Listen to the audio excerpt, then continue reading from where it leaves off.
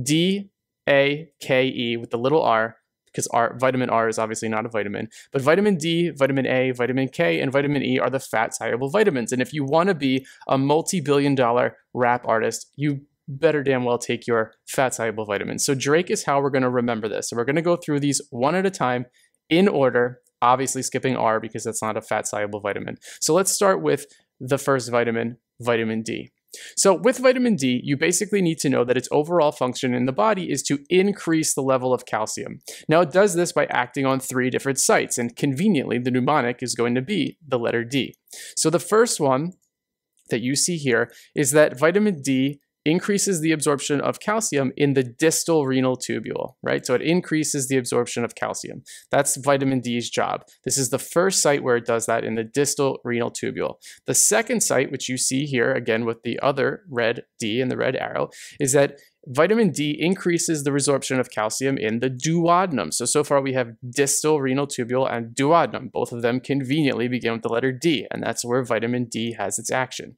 The last one where vitamin D acts, which you see here, kind of pointing to the bone in the hand, is that it destroys bone. So destroy begins with D, and destroy bone, that is to say that vitamin D activates osteoclasts, and osteoclasts are bone resorption cells. So bone resorption, or destroying bone, therefore releasing calcium from the matrix of the bone. So vitamin D acts in the distal renal tubule, the duodenum, and it destroys bone. All of those things start with the letter D. Remember that with destroying bone, we're saying that vitamin D activates osteoclasts, and of course osteoclasts are bone resorbers, okay? So that's how vitamin D increases calcium. It does it in 3 different areas. This is very high yield. You need to know all 3 of these.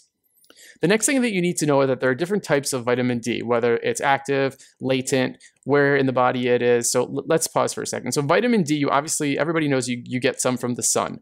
That's not really high yield, but it shows up from time to time. You get it from the sun, you can get it from your diet, but the ability to move vitamin D throughout your body through different organs and changing its molecular type to activate it is really, really high yield. And for whatever reason, students really struggle with this. There's never been a good explanation for how you remember which chemical formula is active in which part of the body and where it's stored and where it's activated. So I'm going to demystify this right now. So vitamin D comes in 2 flavors. There's 25 hydroxy D3, and then there's 1,25, and then in parentheses, it's 2 of the OH groups D3.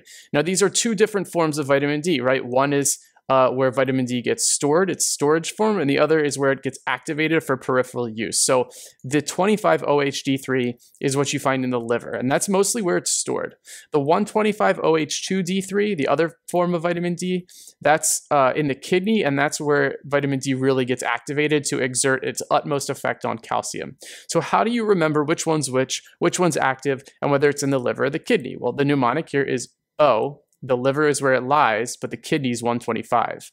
O, the liver is where it lies, but the kidney is 125. So let's kind of go through this. So O, the liver is where it lies, tells us that the one with 1 O or 1 OH, the liver, it's in the liver, is where it lies, which is to say that's where it is stored, but the kidney is 125. So by the process of elimination, O, the liver, is where it lies. So OH, the one with 1 OH in the liver, where it lies or where it's stored, but the kidney is 125. So in the kidney, it's the 125 version, and by process of elimination, since you know that O, the liver, so the liver is the one with the 1 OH, the one with the 2 OHs, that's 125, that's in the kidney. And because the liver is where it lies, the kidney is where it's active. So in the kidney, you get the activated form. So this mnemonic tells you everything you need to know about this seemingly confusing topic. And it's really not that bad, but it is super high yield because for whatever reason, examiners love to ask you which form of vitamin D you have in which organ, and whether it's a storage form, the activated form, all that crap. So know this mnemonic. It will take you really, really far. Very briefly, not too much clinically to know about vitamin D. If you have a deficiency in vitamin D, it manifests as 2 different disease processes, depending if you're a child or if you're a grown adult. So in children, it causes rickets. In adults, it causes osteomalacia. If you see a picture that looks like this with bowing of the knees, the answer is vitamin D deficiency. And I always remember that because the one bowing of the knee kind of looks like the part of the D that's curved. I don't know, maybe it doesn't to you, but it always did to me. So that's vitamin D. Remember the mnemonic, and remember the different forms where it's active, where it's stored, and remember the 3 sites in the body where vitamin D exerts its effects. in the distal renal tubule, in the duodenum, and by destroying bone. Very easy to remember. Let's move on to vitamin A. So Drake is our rap superstar who takes his vitamins to stay healthy so he can do all his shows on the road. So D we did. There's obviously no vitamin R. So now we're on vitamin A. So vitamin A has some things that you need to know. And just like with vitamin D, we use the letter D's. With vitamin A, we're going to use the letter A's. So the first is that it's an antioxidant. And specifically, its antioxidant ability is manifested by it being used to treat measles and for it being used to treat retinitis pigmentosa. So it is an antioxidant, very useful in the treatment of measles and in the treatment of retinitis pigmentosa. Know that. Those are both very high yield facts.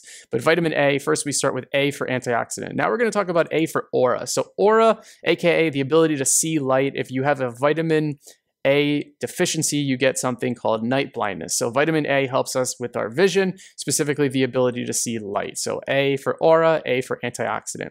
The next thing is A for activation. So vitamin A causes epithelial cells to differentiate into various different cell subtypes. So A for activation, specifically for epithelial cells differentiating. The last two things that I want to throw in by using the letter A is A for alopecia and A for abnormal pregnancy. So too much vitamin A in excess can cause alopecia and it can cause abnormal pregnancy, which is to say that it causes birth defects. So you really have to make sure that you're taking the right amount of vitamin A or else you can have adverse effects. So vitamin A for antioxidant, aura, the ability to see light, activation, epithelial cells differentiating, and too much vitamin A causes alopecia and birth defects, aka abnormal pregnancy. So that's vitamin A. Moving right along, Drake needs to keep taking his fat-soluble vitamins. He's taken vitamin D. There is no vitamin R. He's taken vitamin A, and now we're going to talk about vitamin K. So keeping with our theme of using the letter in the vitamin K, there are three things that you need to know. One is that vitamin K is used to form clotting factors, specifically 2, 7, 9, 10, protein C, and protein S.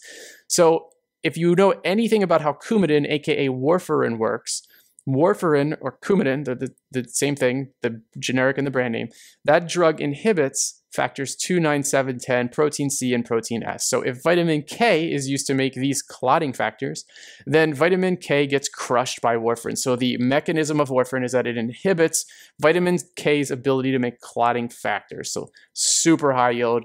You need to know that. So vitamin K is in green leafy vegetables. Another really, really high yield fact. I always remember that vitamin K is in kale, K-A-L-E. Remember that it's in leafy vegetables. Remember that it's used to make clotting factors, 2, 7, 9, 10 CNS, and that it's crushed or inhibited by warfarin.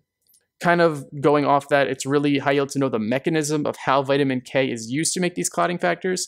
So vitamin K is a cofactor of gamma carboxylation. That is the mechanism with how it makes the clotting factors. So remember both of those things, they kind of go hand in hand. The last really, really high yield point to know about vitamin K is to know that vitamin K is not in breast milk. So when you have a newborn, if you're breastfeeding, the newborn's going to need vitamin K, which is normally in the gut flora. So vitamin K is not made by the nipples. That's how I remember that. So I use the letter K with the N after it. So not made by the nipples. It's a clotting factor that's crushed by warfarin, and the mechanism is that it's a cofactor of gamma carboxylation. Very high yield points. Vitamin K is so high yield, people really underestimate how often it shows up on exams. Please know these facts. Moving right along, we're going to wrap up by talking about vitamin E. So remember, Drake takes his fat-soluble vitamins. Now we're talking about vitamin E. And vitamin E is the simplest vitamin to have to memorize of these four. There's the least amount of information about it. It doesn't show up too often. The only thing you need to know about vitamin E is that it's an antioxidant. So it's an antioxidant. Vitamin E is an antioxidant. Specifically, it prevents the peroxidation of fatty acids, so it is protective against arteriosclerosis. If you can remember these very, very minor points, you'll pretty much be able to answer any question that they throw at you concerning vitamin E. But guys, that's it. If you were able to follow along with this video, memorize the mnemonics, and everything made sense, then you are now a master of fat-soluble vitamins. Shout out to Drake.